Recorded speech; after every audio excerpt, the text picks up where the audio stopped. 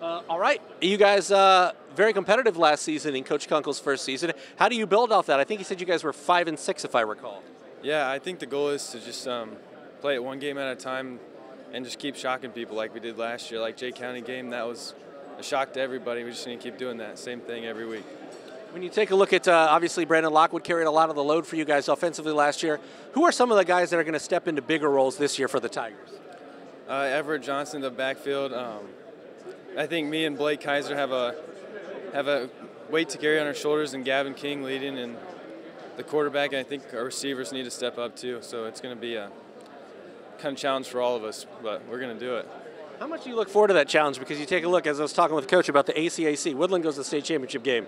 Southern Wells has some excitement with the new coach. You know Adams Central's going to be good. South Adams is building. Everybody's, on the way up, I guess, in this conference. How much do you look forward to the level of competition being raised? I think it makes everybody more excited, more focused, more prepared, taking weights and everything that involves football practice to the next level, so it's going to be fun. Final question, what's the biggest key for Bluffton in 2018? One game at a time, keep our heads on straight. Mentioned you as one of the names as he was looking to be a leader this year. What do you tell some of the young guys? How do you get them coached up and mentally prepared for what it's like on a Friday night in the ACAC? Well, I just tell them you never know what your last game is going to be, and just play your hardest and give everything you got 100%. This Bluffton team, 5-6 last year, kind of built competitive. So what do you take from last year that you can use this time around? Intensity. We played hard. We played rough. That's all you need is intensity. Every coach will tell you in high school football, it starts in the line. It starts in the trenches. How do you set the tone for this team? Just by hitting hard. That's all you can do, really. Just hold your blocks. Let the guys let them do their job. Coach Kunkel, second year. Obviously, last year you're kind of getting used to what he does and how he is as far as mentality, but also schematically.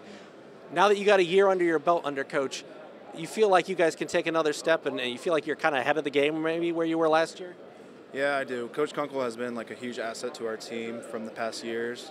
Our team's been a joke for the past 4 or 5 years, and when Kunkel stepped in, it just rose our program above and beyond what it was.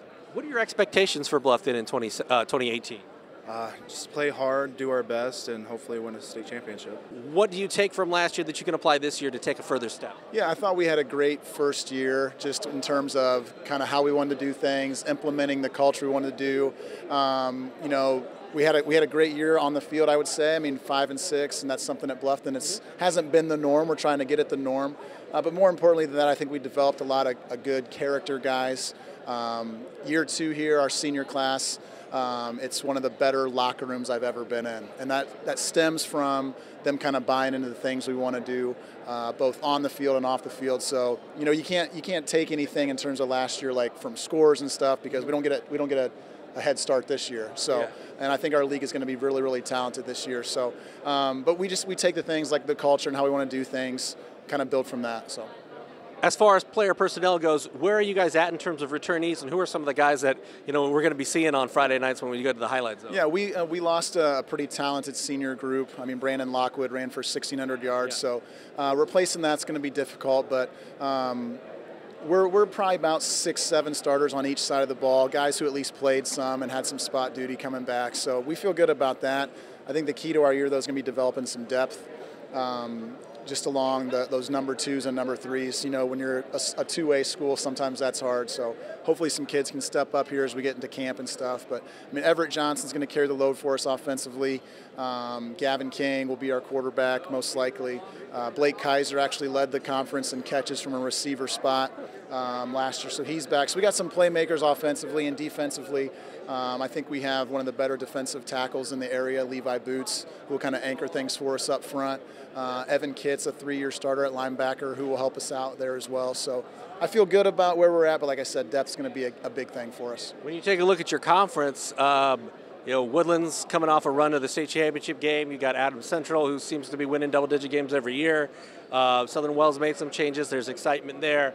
I mean, really just across the board, things are looking up. South Adams put together back-to-back winning seasons for the first time in like 15 years. Right. How do you approach that knowing that I think the bar has been raised, I guess, when you talk about the ACAC. And that's the thing I've talked to my guys about. I think last year was going to be our easiest year in the sense that people didn't really expect much from Bluffton. I mean, just the things that have been going on, the past few years, and just the tradition of Bluffton football. People don't really think of us as a football school.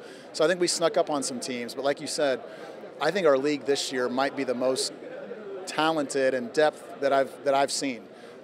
South Adams is going to be good. Woodland is going to be good. AC is going to be good. Jay County is going to be good. Heritage, I think, is going to be a lot better, and they're going to be good. And Southern Wells, like you said, makes some changes, and Coach Mose has some excitement going there. So we might have a better team, this year than last year, and end up with a record that might not reflect that.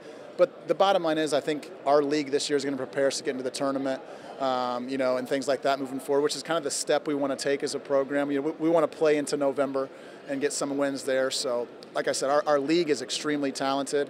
We've got a lot of good coaches, a lot of good players. So I'm looking forward to the challenge each week.